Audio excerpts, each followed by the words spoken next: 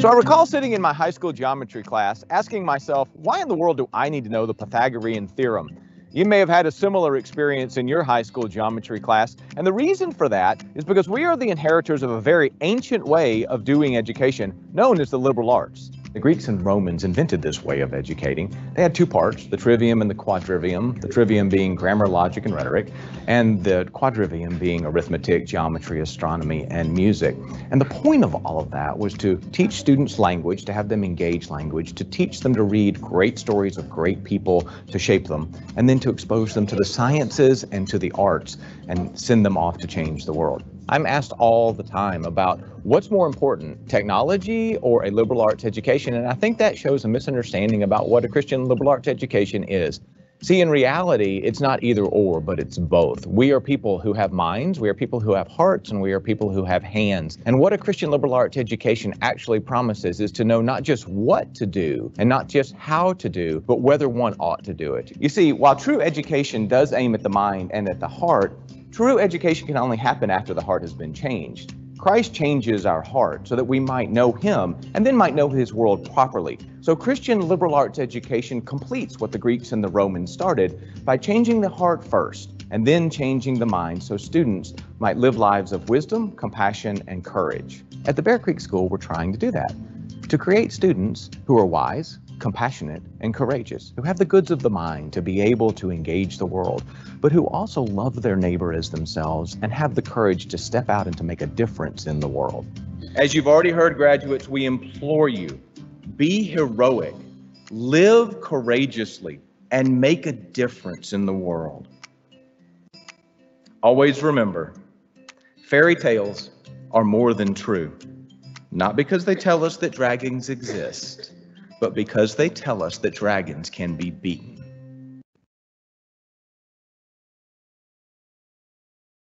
Well, good morning and welcome to our Tools for Success event. I'm excited for you to get to hear from our speaker this morning, Jenn McDonough.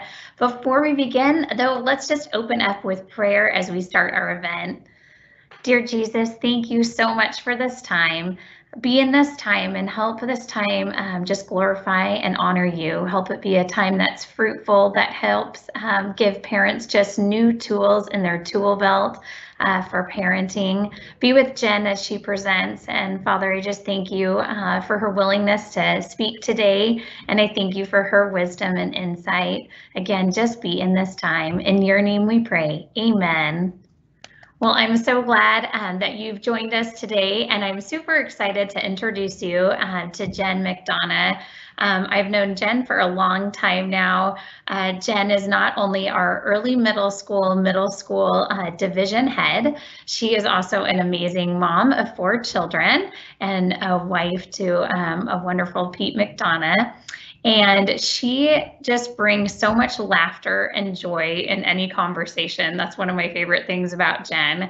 But one of my other favorite things is just her desire to see children grow really into the individual that God intends. And she does that in so many ways with just speaking truth over them, but also having just great insight and wisdom. So I'm excited for you to meet her today if you haven't already. And I will pass it over to Jenn McDonough. Jenn. Thanks so much, Rachel. It has been a long-standing friendship before either one of us had children. So a fun, long-standing friendship. I don't know what this means, but I have a music class right next to me, and they were just playing the theme to the Darth Vader entrance in the Star Wars. So I don't know if that like kind of gets me geared up for this conversation, or if it is like, ooh, is this what my children think of me in parenting? Some days I think so. I'm so glad that you're joining us this morning, and thank you for carving out a little bit of time for us to talk about children, how they receive love, and how they give their love to us. And it is something I am very passionate about. As Rachel said, I have 4 children, and Jack is a sophomore, finishing up his sophomore year at Calvin University. Kate is a senior at Bear Creek, so we're kind of wrapping up the school year with her. And then Charlie is he's he's an end of his junior year, and Lucy is an 8th grader. And I'm so grateful that you're investing right now when your little ones are little, because I will tell you, it doesn't feel like it right now, but when I think back, those were a little bit easier days of parenting than parenting teenagers. And I'm so grateful to talk about buckets being full and how important that is when sometimes they can feel depleted or dry, that you've invested this time and energy. Rachel, I bet you want to give a little shout out to put names and kids in there. Go ahead. You are awesome, Jen. I thought even before I should start, I should tell parents too that are joining us today, we'd love to know your ages of your children. And so if you want to type in the Q&A, and you are also welcome, as Jen is presenting today, to just even ask us questions along. Jen will have this broken up into 5 different segments based on the love languages. So if you have any comments during those times, feel free to put those in the Q&A. Again, go ahead if you would be willing and tell us just the ages of your kids. I know there's a wide variety of ages here today too, so feel free to just write that in the chat, and we can tell people, I can tell Jen, different people that are on, that are listening to this too. And with that, I'll pass it back to you, Jen. Thanks, Rachel. I appreciate that. And yeah, please pop in, and Rachel, I appreciate the ease that you have of please interrupt me, because once I start going, I might not stop. So I appreciate that. So yeah, I don't know how many of you might be familiar with the 5 love languages. It first came to my attention actually when I was in high school. It sounds so funny to say loving your children efficiently. It sounds like we're about to talk about like some science methodology, but I love the word efficiently because we have such a small amount of time with our children, whether it's on a daily basis or even when you think about them, the time that they spend in your home, that where we love on them and care for them, and we don't want to waste our time. We want it to be efficient, and so I appreciate that word efficiently. In high school, one of the things that happened with me was I grew up in a family with 4 children as well, and I had a really great relationship with my father. I struggled sometimes with my mother, and then I saw the same thing with my siblings, struggled with certain parents and not other parents. And you kind of look at that and wonder why. And some of that's just growing together, maturing together. But some of it is because their little tanks might have been empty, not filled in the way that they receive love. And some of it was that there could be resentment or frustration, and we're not loving each other efficiently. So that was when it first came to my attention. I tend to be a storyteller. It's how I learn best, is by stories. And so I have some stories to share with you. If you look and see the overall 5 love languages, there's the physical touch, there's words of affirmation, acts of service, quality time, and meaningful gifts. And so we're going to dive into this and unpack each one of these. So I'm going to start with physical touch. And I'm going to start with a story about my dad and my little sister. So my father was an amazing man, loved his children fiercely. He was one of those dads that never missed a basketball game, invested in his children. Every night he would go over what we called the communique, which is kind of the newsletter that we have now. He'd go over our spelling, poem, and verse, and he really invested in his children in the best way that he knew how. My dad's first love language, physical touch. My little sister, I don't think physical touch even registered. She does not enjoy physical touch. It makes her actually really uncomfortable. So you can imagine that love just kind of missed there. Here he loves her passionately, but how would she know it? And she loves her dad. It's her dad, but how would he know it? And so we kind of struggled through that. And my first love language happens to be physical touch. So my father and I, very, very easy to connect. He would hold my hand if we were shopping in the mall. He would sit on the couch and put his arm around me. He was quick to hug, quick to greet. And we just had a really strong relationship, because as soon as I feel filled up, and as soon as he feels filled up, now we're getting to good conversations. We're getting to talk through conflict really well with a high level of trust. But Sarah, my little sister, didn't have that. Well, I remember one day, and my dad would be very frustrated. There would be a lot of conflict between the two of them. Sarah was probably in high school, maybe a sophomore, junior, senior. I'm not exactly sure, but she happened to be on the couch, and her feet were up on the couch, and my dad was on the other side of the couch, and he just put his hand on her foot. And she goes, "Oh, Dad, will you rub my feet?" And that was like an okay thing to do. It was far away. My dad was happy to rub her feet, to love on his little girl this way. And she was like, this is safe. This is like, you're a far enough distance away from me. This doesn't feel like you're trying to give me a hug or anything. And it really started to change the dynamic between my sister and my dad.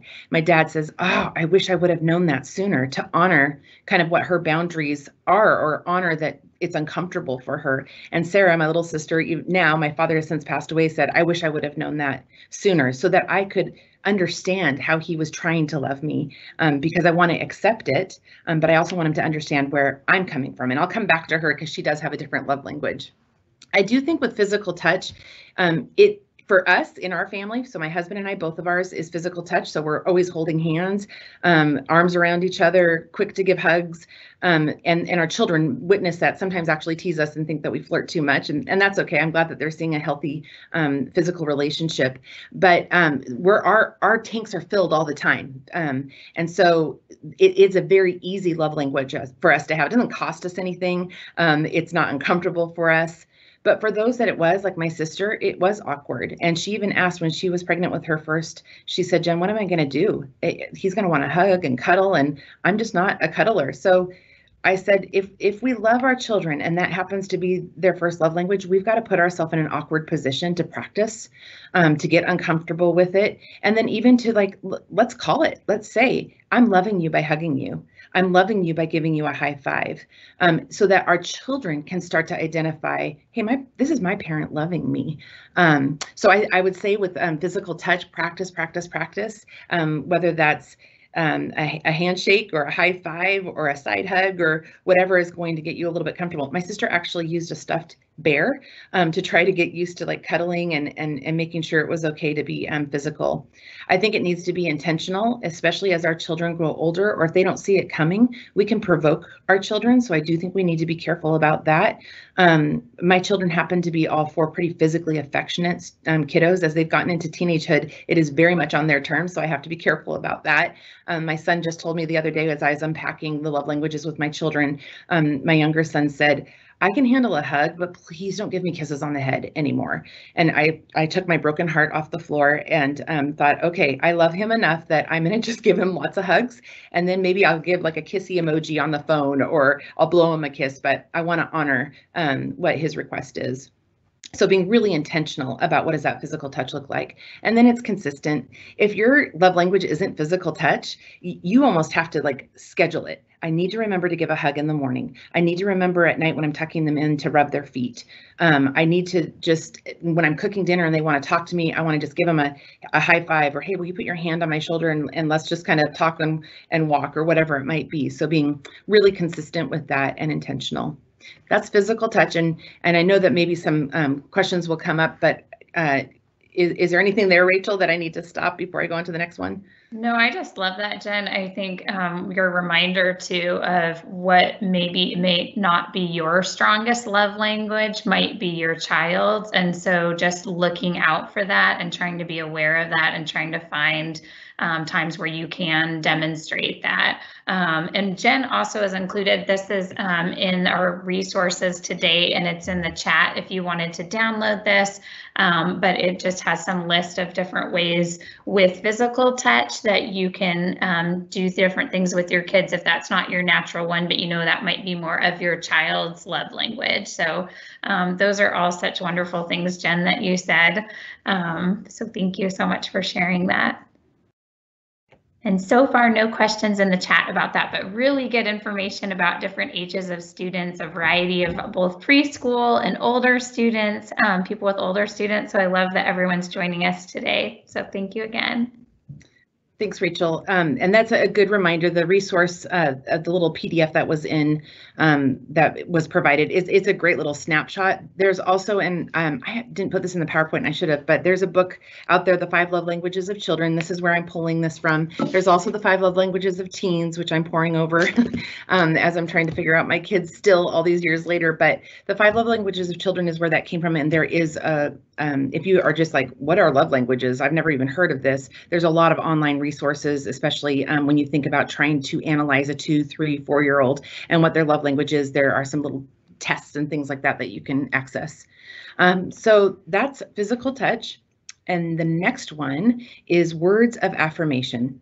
So the first story that comes to mind with words of affirmation is I've been supervising teachers for a lot of years, and several years ago I was supervising a teacher and doing all the things that I thought were the right things, like leaving little gifts for her, making sure she had support, wanting to be in there to observe her, to make sure she knew that I was supporting her and caring about what she was doing.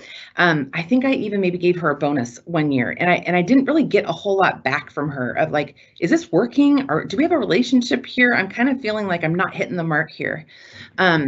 And I don't know what inspired me, but one day I did write her a pretty detailed note of all the specific things I appreciated about her. It wasn't an email, it was a handwritten note. And I gave it to her in the morning, and in the afternoon she came to my office in tears and just said, Jen, this means so much to me. Thank you so much for taking the time to do this. And I thought, oh my word, if I'd known this, I would have done this a lot sooner. I don't want to withhold the love and affection that I have for others, but for her, the gifts and the time in there, the hugs I would give her just weren't as meaningful as the words that were used that hopefully poured over her and were affirming of what she already believed to be true about herself.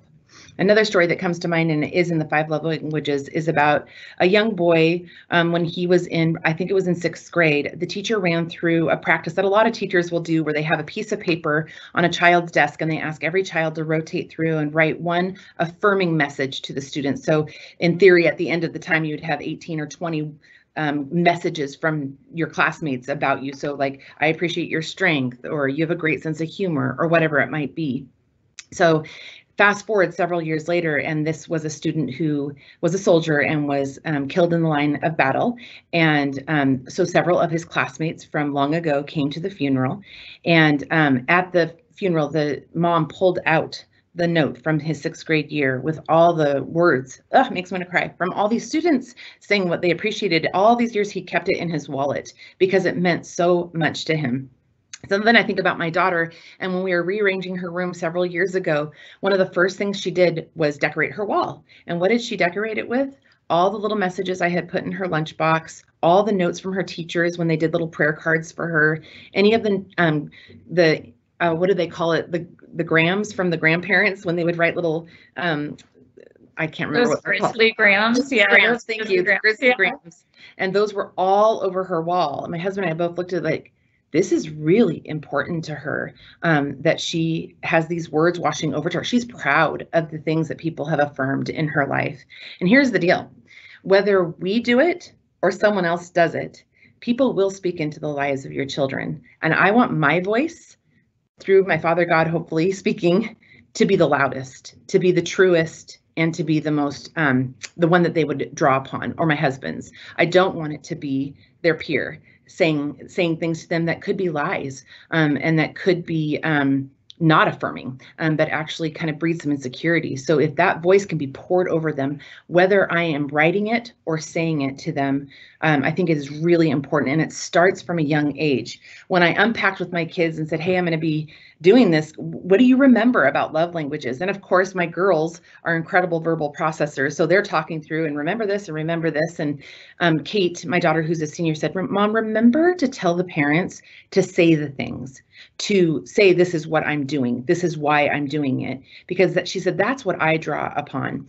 And we used to say this thing to our children of, in relationships, that there has to be a high level of trust. And when there's a high level of trust, things can go forward. And when things go forward, good things happen. And so she was just repeating so many of the lines that we said that were poured over her. And in some of it, Pete and I go, I don't even remember saying that, or I didn't know you were listening, but they are, and they're soaking it in. And it's like, as much as we want to give them great protein and make sure that they're drinking enough water and making sure that their clothes fit and are comfortable, that is words of affirmation pouring over them, beginning their day and ending their day.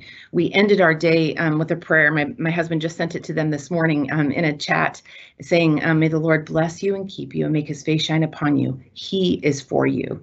So when they feel like everything's against them, or when they're little and they have a bad day, knowing that their family is for them, that Jesus is for them. I think is important. Again, if this is not one of your top ones for me, because of that teacher story, I don't want anything to be trite or forced, but I make it very much a matter of writing notes now to teachers and to my kiddos too. We have a son at college and we're making sure that we're writing notes, but we've had to be intentional about it. I've even had, Pete and I, when we're working through things, sometimes, I'll make dinner or I'll clean the kitchen and I won't hear the thank you. So I'll write a little note and just say, hey, will you sign right here? I think this is how you're feeling. And we have some fun with it, which I think is an okay thing to do as well. But words of affirmation, practice it, be intentional and be consistent, making sure that you're saying the right things to your kiddos. I think the other thing of tearing kids down or saying things that they don't have control over. So when we say, you're so beautiful, you're so smart, those are things that a kiddo doesn't have control over. But when you say, when you smile, it comes through your eyes. That's amazing. Or when you say, ooh, you are a hard worker. That was a tough problem. Or you helped mama with the laundry. Boy, you have perseverance. Or that painting, I don't know exactly what you painted, but it looks super creative. Those are things that we're pouring over our kiddos that they have control over. And I think that's an important part of words of affirmation as well. So much to talk about, but I know that we have to be sensitive to time. So Rachel, anything come in on that one? No questions on that, but Jenn, just so beautiful. I could just listen to you this whole day. You keep talking. It's so good. It's so good. So thank you, Jenn. Yeah, I'm sorry. I'm glad you don't see me too close because I keep getting teary-eyed because I love my children and sometimes, you so desperately want them to know it. And so, so grateful that we're in community together and that we're working through this. The next one is acts of service, which for some of us, at least for me, is one of the things I love to do. It's just something very natural that I love to do. My husband absolutely loves putting himself last. And so at home, he's cooking, he's cleaning. He loves just serving our children, but it's not just our children. Our children watch him serve others as well. When I first started dating him, I remember people saying, you're dating Pete McDonough? He changed my tires. You're dating Pete McDonough? He put gas in my car. Thing after thing after thing. So it comes very easily to him and he doesn't care if anybody's watching. So I think he's an excellent example in our family. I don't know about the rest of you, but I love it when maybe there's a day where my kids have been out at maybe a volleyball practice or something like that, and they come home and their room is vacuumed and there's clean sheets on the bed and maybe their favorite meal in the oven. I really love serving my kiddos. And so it's something that comes a little bit more naturally. But as your children get older, there are things that you start to release and let them be independent. When I think about you having a 3 or a 4 or 5-year-old, you're starting to let them help you with the dishes, or you're letting them put their own laundry away. You're letting them grow in responsibility, which is super important. So I think of my older son who's now in college. And I remember one day when he did come home, all of his laundry had been put away. It wasn't just stacked up on his bed for him to put away. And he said, Mama, thank you so much. That is so lovely. He said, I know I can do it and I'm happy to do it, but every once in a while, it's just so nice when you do it. And I thought, you know what?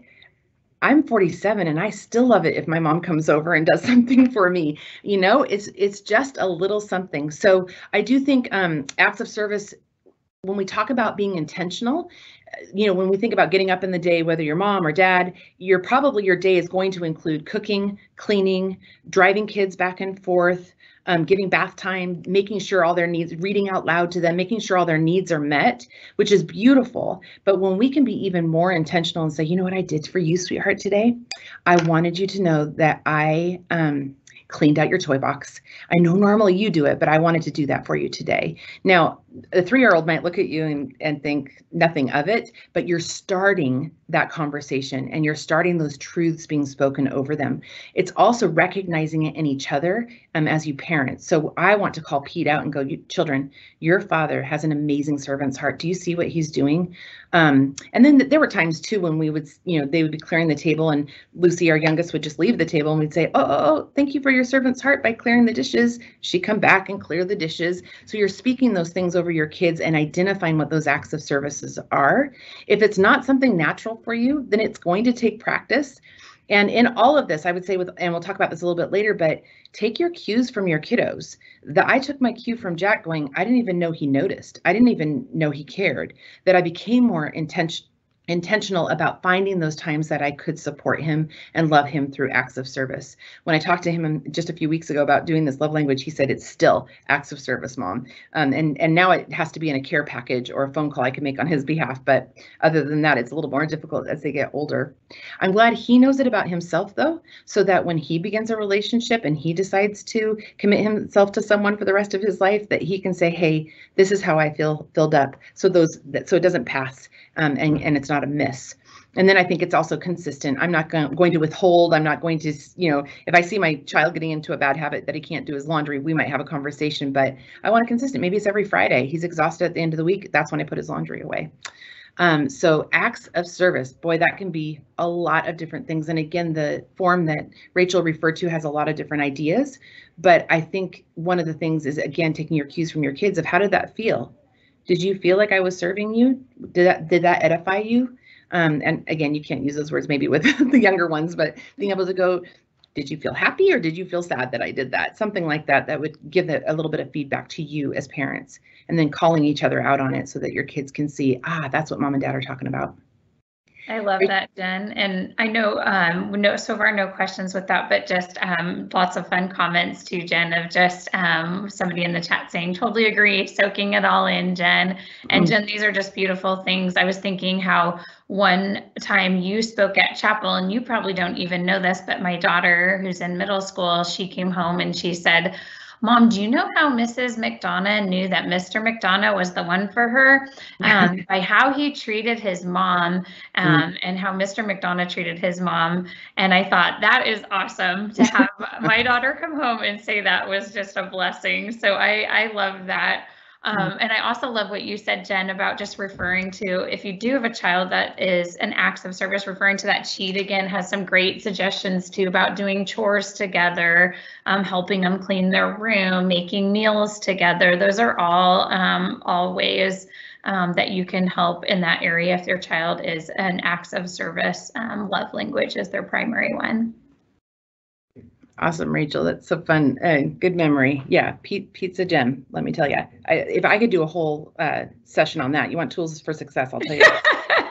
Well, our next one is quality time. And I don't know about the rest of you, but time in general is really tough to find. And when you make it quality time, it's even tougher. But this probably is, for me, one of the most powerful stories in my life with my third born. So Charlie, and everybody has a story, but Jack, Kate, and Lucy, our other ones, were really straightforward kids. They all started walking at about the same time, their first words kind of the same. Charlie was a horse of a different color. He started walking at 9 months. He was in the emergency room 8 times before the age of 3. He's had, I don't know how many sets of stitches.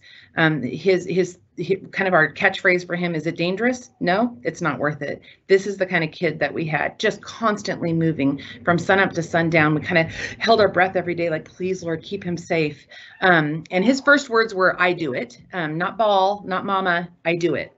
So I remember, actually, we used to call him Charlie Mathau. He looked like Walter Mathau when he was born, just like an old man ready to take on the world. And we were just kind of a means to an end is what it felt like. So love the boy, but really didn't connect right away with him. And so I think about a story that occurred when he was 3 years old. He was actually in preschool. He had Mrs. Anderson was his preschool teacher, and he was 3 years old, and I was working part-time at the time. And I don't know why babies were asleep and other kids were at school or whatever it might have been, but Charlie and I sat down at a table and did a puzzle together. And at the end of the puzzle, he wanted to do it again. Okay, we broke it down, put the puzzle back together.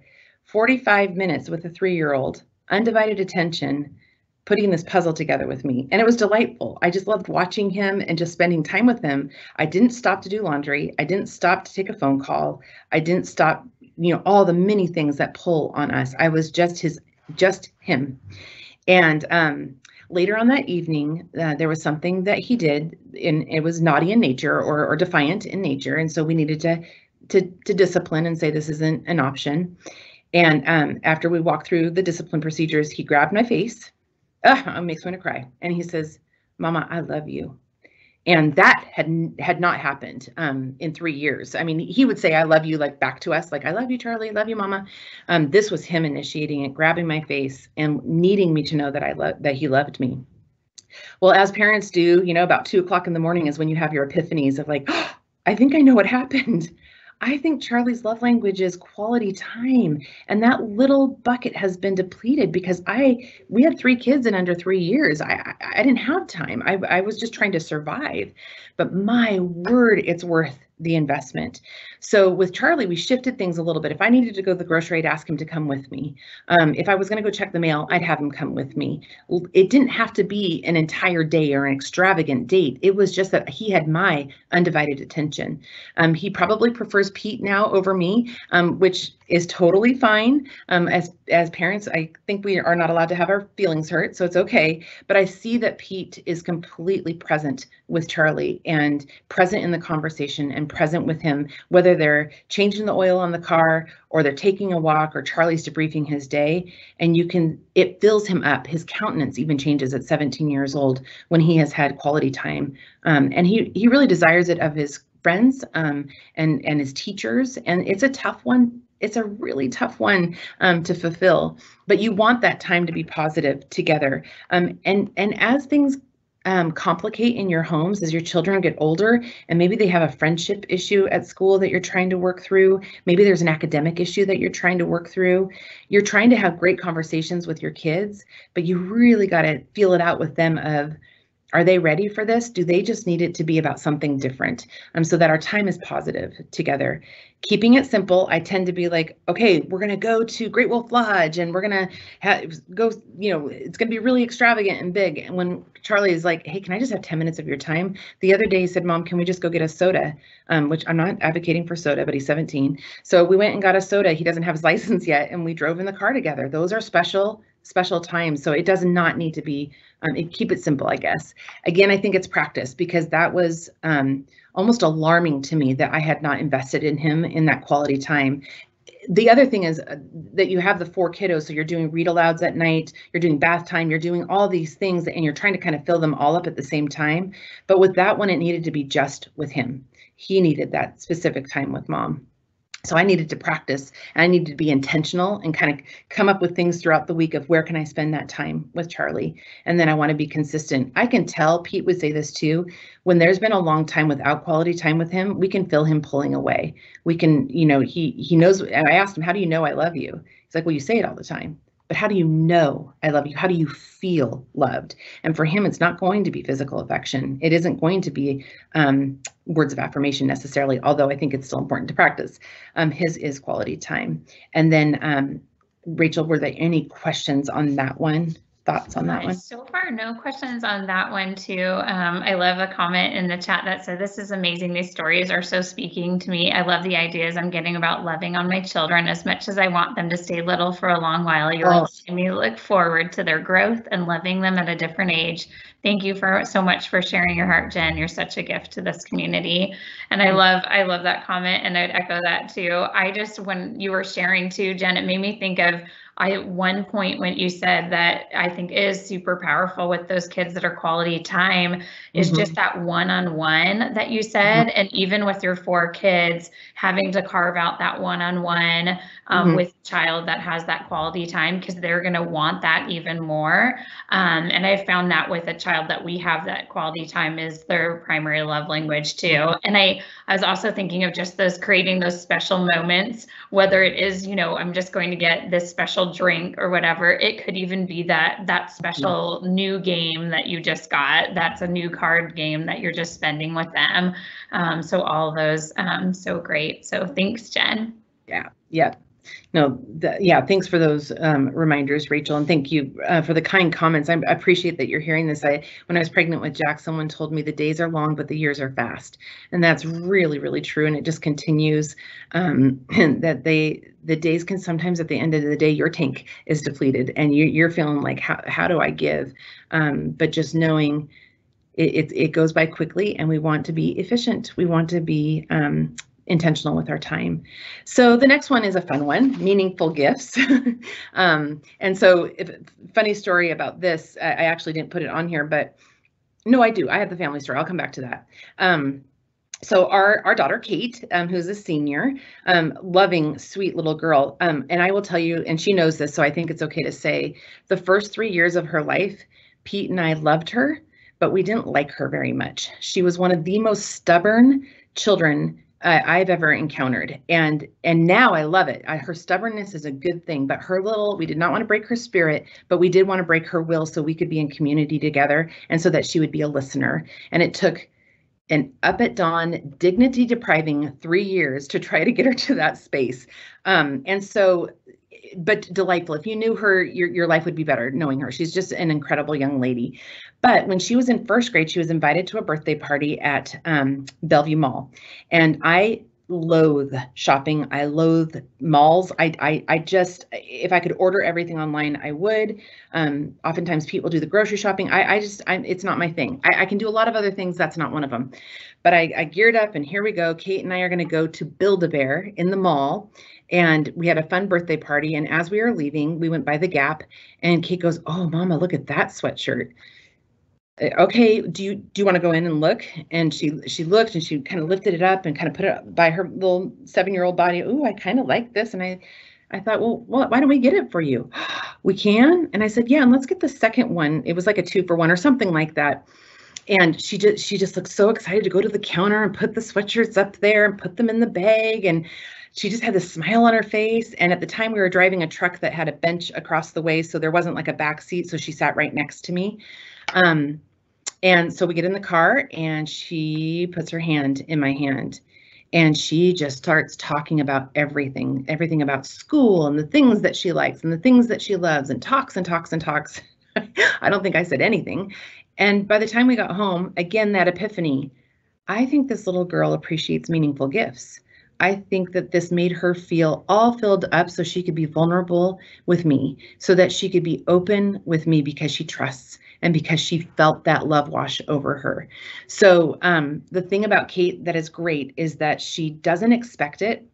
She doesn't demand it. And she's still at 18 years old is pleasantly surprised if I get her something. It just delights her. "Mom, you thought of me?" And that's what it is. This isn't for Christmas. This isn't for your birthday. This isn't because you've been well behaved or you got an A on something. "Baby girl, I thought of you today and this just made me think of you and I wanted to get it for you." And it's just delightful that someone thought of her. And it could be something small. The other day she was looking at a brush for her face that you would put soap on, and it like anyway, I'm gonna butcher what it is, but it's some sort of face care, skin care. And I got it for her. She had been looking at it. She didn't know that I got it for her. We came home and I asked her to unload the bags and, "Mama, you got this for me. Thank you." So it can be, and it was small. It was no skin off my nose. So it was an easy thing to do. What I love is that when it's specific to Kate or to any of our kids, it's affirming their character, their goodness, their personality, and going, "This is what I see in you. And so I thought you would delight in this." The family story that I wanted to talk about was that Pete and I, so y'all know that our physical touch is our primary love language. So there were years in our marriage that anniversaries, Mother's Days, Father's Days, birthdays, we wouldn't get each other anything. Christmases, we just, it wasn't as meaningful to us. Now in my older age, I love gifts, but at the time it was like, it didn't make me feel loved by Pete, and Pete felt the same way. But we watched our kids watching us and thought, this is probably not the best example for them. So Pete, and it was right by Mother's Day, so Pete took all of the kids and said, "We're going to pick out something special for Mama for Mother's Day, and it doesn't need to break the bank," but he wanted them to pick out something for me, and then he wanted them to watch him pick out something for me so that they could see it modeled. So I do think that's an important part of all of this too, is modeling it for our kids, even if it's the last thing on our list. And that means not getting on Amazon, the day of delivery and thinking maybe he'll like this. It's trying to be thoughtful and bringing my kids along for the ride too, to go, "You know what, wouldn't your dad just love this?" And letting them hear that conversation. Again, the meaningful gifts, I told you I'd bring it back to my little sister, Sarah.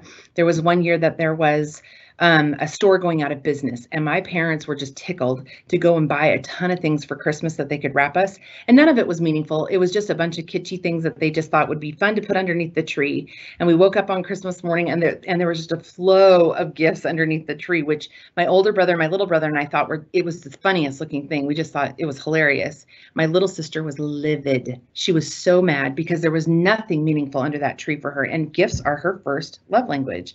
So she just wasn't having it. So that caused a little bit of tension, but they problem solved. And my sister said, I'm going to go put the things next Christmas on hold, and I will tell you where to go to get the gifts. And it doesn't sound very romantic, but my mom and dad are like, okay, that actually sounds good. Let's avoid this conflict again. But it actually put them into a position where they have been a lot more thoughtful about picking out things for Sarah, because that is her way of getting her tank filled. And it doesn't have to be expensive. It's that it's thoughtful. It's that it's caring. Again, Pete and I had to do the practice because it wasn't natural for us to do this. And we had to be intentional about making sure it wasn't just an afterthought, but that it was actually something special for one another. And then we had to be consistent. So since then, Pete does an incredible job of getting me gifts and thinking of me. And it isn't just for my birthday or for our anniversaries. He'll just think I thought of you. And my kids get to see that modeled as well. I think the pitfalls with meaningful gifts can be if a kid then, especially little ones, can go, oh, you went on a road trip and I get a gift. Oh, we had a tough day or whatever it is. Oh, I get a gift. And so you can almost go into a little bit of a roadblock with it where it becomes a little more formulaic and not as intentional and special. For Kate, it was even putting like a pretty ribbon around her sandwich in her lunch. Those little tiny things just made her day. So it doesn't need to be really big, and then you just have to be careful about the pitfalls of a kid having an expectation. Rachel, did anything come in on that one? Yeah, we have a couple questions for you. One kind of goes back to the quality time one, but one of the questions in the chat said, quick question about quality time. If you have two or more kids, how do you communicate to the other child, maybe the one that's not getting the one-on-one time, that you are spending one-on-one time with one of the children? I'm picturing that one of my children might get very emotional when I'm spending dedicated time with the other. How would you answer that, Jen, or would you have any just suggestions for that? That's a great question. And I think it sounds funny to say this, but I will tell you that my older daughter said, Mom, I'm glad that you didn't do baby talk with us. You didn't talk down to us. You didn't try to make it so simple. You had real conversations with us from a very young age. And I think be ready to maybe lean into that conflict a little bit, but be vulnerable with your kiddos and say, we're going to try something. I'm not sure if it's going to work, but it's going to take all of us to team up. Can we be patient with each other? Can we try to see if this thing is going to work, and then call it out? Hey, today, Mama's going to spend some time with Charlie. I'm going to fill up the tank of spending quality time with him. And I can't wait until I get to fill up your tank. Will you think about what that could look like? And then let them author some things as well. And even at the end of the day, how do you think Mama felt loved by you kiddos today? What do you think you did? And speak that truth into them. Hey, Lucy, when you did the dishes, I actually felt really loved. I didn't even ask you to do it. And I just thank you for doing that. If they're really, really little, hey, when you snuggled with me while we were reading tonight, thank you for holding my hand. I just felt so loved and cared for. And empower your children that they have a part to play in this. This isn't them passively receiving. This is training that's going on. This is vision casting. This is something that is going to suit you well beyond the days that you have right now. And so I think a little bit of just being real with them, and then being ready for a little bit of conflict. My feelings are hurt, or I was sad. I want Mama to myself. Yep, you probably do. I get that. Let's make sure we get some quality time with you too. You could calendar it. You can get visuals. You can ask them to put some ideas on there. And then even, with kiddos watching time go by, like an hour to them is an eternity. But maybe something that they can do, like every 10 minutes, put a marble in a jar. And when you have 6 marbles in there, it's Mama's time with you, or whatever it might be, that empowers them and gives them a little bit of authorship. So it's not just happening to them, but they're happening to it, and they're in the driver's seat a little bit. That's good, Jen. I also really like, I was thinking as you were talking, Jen, of even dividing and conquering in your parenting. Sometimes if your spouse and you are able to do some of that too, I know you referred to that earlier too. And I was thinking how even for my husband and I will do that with one of our kids that is more quality time is their thing, trying to divide and conquer in that space too. Those are really powerful suggestions. And then you had another question. Can I say something really quick, Rachel? Oh, yeah, so go for it. So just really quickly on the divide and conquer, totally get that. I will say though, as parents, we need to be okay with our kids knowing that things are not fair, because welcome to life. And I'd rather them learn that a little bit earlier. So sometimes when we bring home a gift, it would be for just one of the kiddos. It's not going to be even. And then, hey, kids that the kid received, let's rejoice with them. Or let's say, oh, good, Charlie, I'm glad you get time with mama. It kind of switching the narrative that it's not all about them. And it's not all about their convenience and all that's comfortable for them. Though I would say a 2 and 3 and 4-year-old, that's very cognitively difficult, but it starts at that age. It starts of that, not that entitlement or that I'm going to be comfortable all the time, that we're going to have everything even. It just doesn't work that way. And I think that what happens is it produces better adults, adults that are willing to go, hey, that was their time and I celebrate it. I don't resent it. You know, Jen, that is so powerful. I think you're right on with that too, because it's training our kids to look outward instead of inward. And like you said, it can be harder at the younger years when they might not understand, but I actually think that also helps people realize, oh, different people need different things.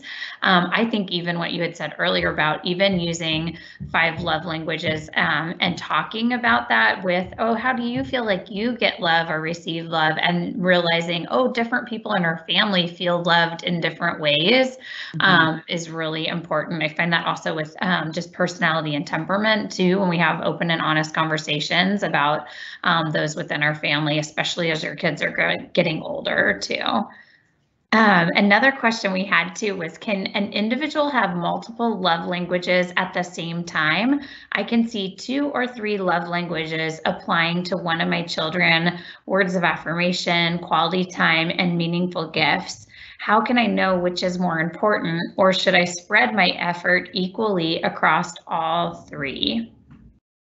Nice segue. That is perfect. The last slide tells us, let's keep all the tanks full. Way easier said than done. But practicing all the love languages with your kiddos is important. And here's the thing. Why? We want to feel loved. I want to identify and go, oh, even though that's not my love language, I'm receiving that love because I can tell that's that person's way of loving me. Then we want others to feel loved. And we have to have practice with all of them, because all 5 exist all throughout our world, whether it's immediate family or their teachers or their friends, and as they get older, relationships that they have. So I really think it's important to keep them all full.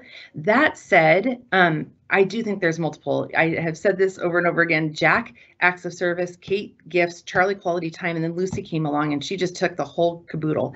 She'll take all of it, and she'll take it all the time. Thank you very much. So that's probably been our challenge, is to make sure that we keep them full without it being this entitlement, and also for her to be secure in our love for her and identify the things that maybe she wouldn't typically identify. But yeah, take your cues from your kids a little bit. How are they loving you? What's their first choice of reaching out to you? But 3, that's a lot. If those are 3 primary ones, that is a lot, and you've got your work cut out for you. But could there be, could the words of affirmation be in a card that you put a fun sticker on or a stamp, and that also takes care of the gifts? And the quality time, could it be that you're reading the card together? And we would write cards to our kids before they could read, and it would have all those affirming words in it, and they would put it up on their wall. Even though they couldn't read it, they could remember and draw upon that experience together. So challenging. That's really challenging to have to fill in all of those consistently, but continue to give word to it. Continue to say, guess what? When we read that card together, we spent such sweet time together. Plus there was a sticker on there because it just made me think of you. What word was your favorite word I used? Something like that. And then you've kind of filled up all 3 of them. Rachel, are there other? That was it in our chat. If anyone has any more, feel free to post those and we can ask Jenn those. I know that our time's wrapping up. Someone had asked where the paper was for this colorful paper, and you can, I've attached it in the Q&A, but you can go to our website and you can download this information so you have it, and just some really great stories. And I know right now everybody listening to Jenn is just taking a lot in because it's so rich. So we just really appreciate it, Jenn, because it's excellent stuff. I think of for my own self too, as I grew, that I realized my dad was an acts of service, that was the way he gave and showed love. And I'm more of a words of affirmation, quality time person. And so even as an adult, I think that these things, just you can realize different elements of relationships you have within your family that I think just help strengthen it, with whether it's with our kids, coworkers, you know, all in our marriage, all of the above. It's just very rich. So thanks, Jenn. And again, this just shows really, really great things too. One question we also had in here that came in, it says, is it a good idea to share parents' primary love languages with kids so we can receive our love language from them? Great question. It makes me think about, I have 8 nephews and 9. I have 9 nephews and nieces, and when they come to our home, the rule is you greet me. That's the appropriate thing. I'm your Aunt Jenny, and I'd like to say hello. I want to invest in relationships, but we would say, what we would love is a hug, a high five, a fist bump, or a head nod, something that was a connection. And I think about one of my nieces, that it was always a fist bump. That was what was comfortable for her. But we would send care packages in the mail. We would send letters in the mail. We would have the kids spend the night and do fun things with them, spend quality time with them. And by the time she was probably 7 or 8 years old, she would hug me. And I wouldn't ask for it, and I would definitely, you have to be careful about those boundaries. It really needs to, they need to be able to author it. But because we had said, hey, Aunt Jenny, hers is physical touch, so some sort of fist bump or high five or a nod, something that we are connecting, and she softened and softened and softened. And she doesn't hug a whole lot of people, but she does hug me when she comes to see me. So I think being able to be forthcoming with that and letting them know this is how I feel, all filled up, I think is important. But I think the other side of that is, what if a kiddo's is gifts and they get you flowers from your garden, or they write you a note, or they get a rock and they just think it's so pretty and it reminds them of you.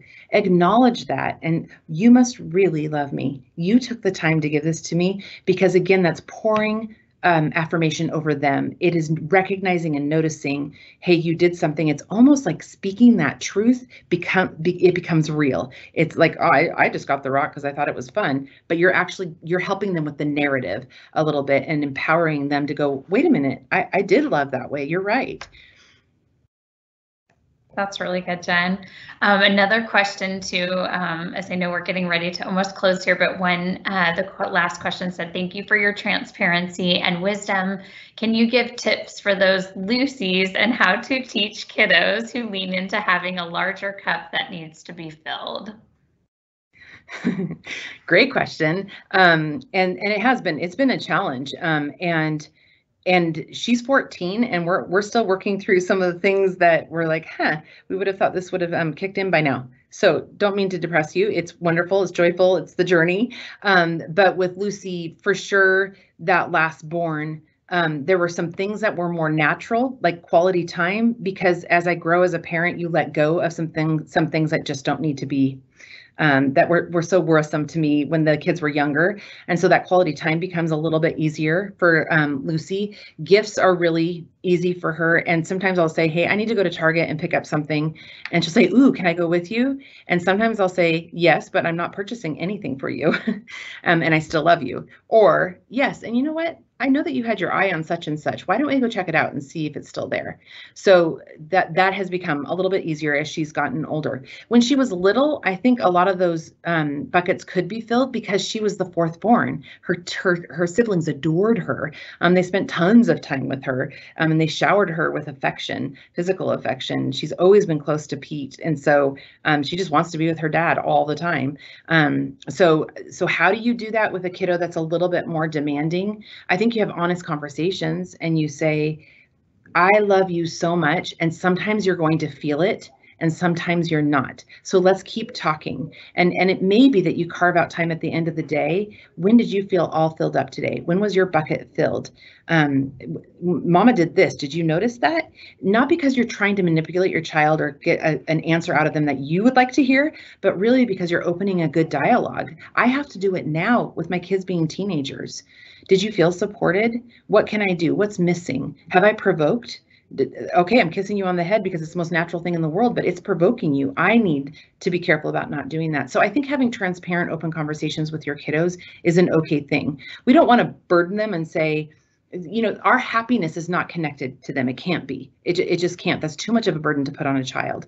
But to be able to say, I'm excited about our relationship. I'm excited to get to know you and for you to get to know me. I'm so pleased at the end of the day that you feel all warm and yummy because of how mama and daddy, you know, treated you. So speaking that into their lives and letting them have a word also, I think is important.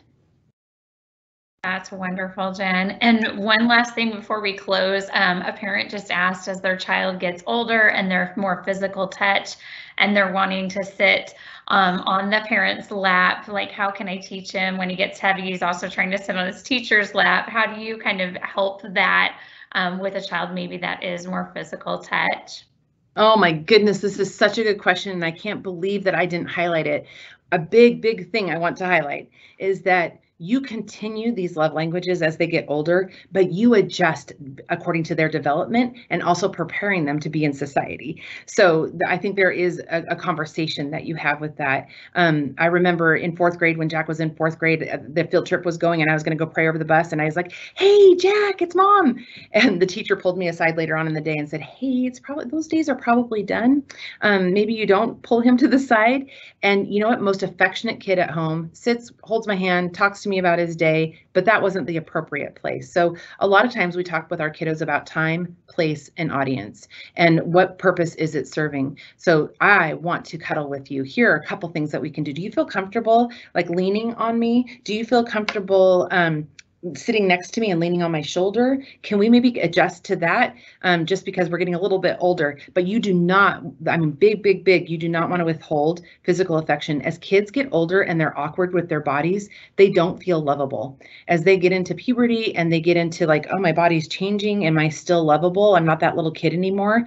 That is more than ever when they need the physical affection, the free hug, the free kiss, even when they're getting acne or whatever it might be, they are not feeling lovable. So keep that habit going. If you have a kid that wants to sit on your lap, embrace that and just say, love the lap. Hey, now that we're getting older, it's going to be lean on my shoulder, or it's going to be, you know, leaning into me, you know, however it might be, whatever adjustment would work so that your legs don't fall asleep with a heavy kid. I love it, Jen. Jen, thank you so much. I know there's just so many great things that people walked away with. It's fun to watch the chat with people saying different comments. So we just thank everyone for joining us today. I thank Jen again for her incredible wisdom and her powerful stories. And I know somebody was asking if this will be recorded, if the session was recorded. It is recorded and will be posted later in that area that we sent for the link in the chat, so you can view it there. I know another gal, Megan, that joined us said she posted a link to a place where you could also take a little quiz with your children, and so that's also posted in there as well. But we just thank you guys for joining us, and if those of you who don't know about Bear Creek and you're interested in finding more, feel free to go to our website and look under our admission page for more information about our school and checking us out. But we just thank you all for joining us today. Hope that you have a great day, and thank you again, Jen, for all of your wisdom and your fun stories. We really appreciate it. Thank you. Bye. Okay, bye, everyone.